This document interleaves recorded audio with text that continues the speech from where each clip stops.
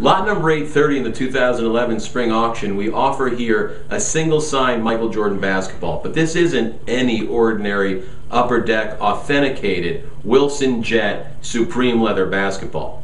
This is a numbered basketball, number 20 out of 23, and it's actually signed with all three names that belong to Mr. Michael Jordan. But the names on this basketball, single signed, Michael Jeffrey Jordan.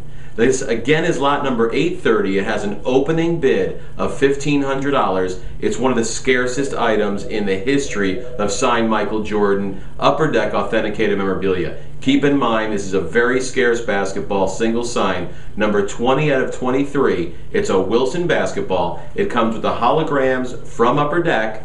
Again, is signed Michael Jeffrey Jordan.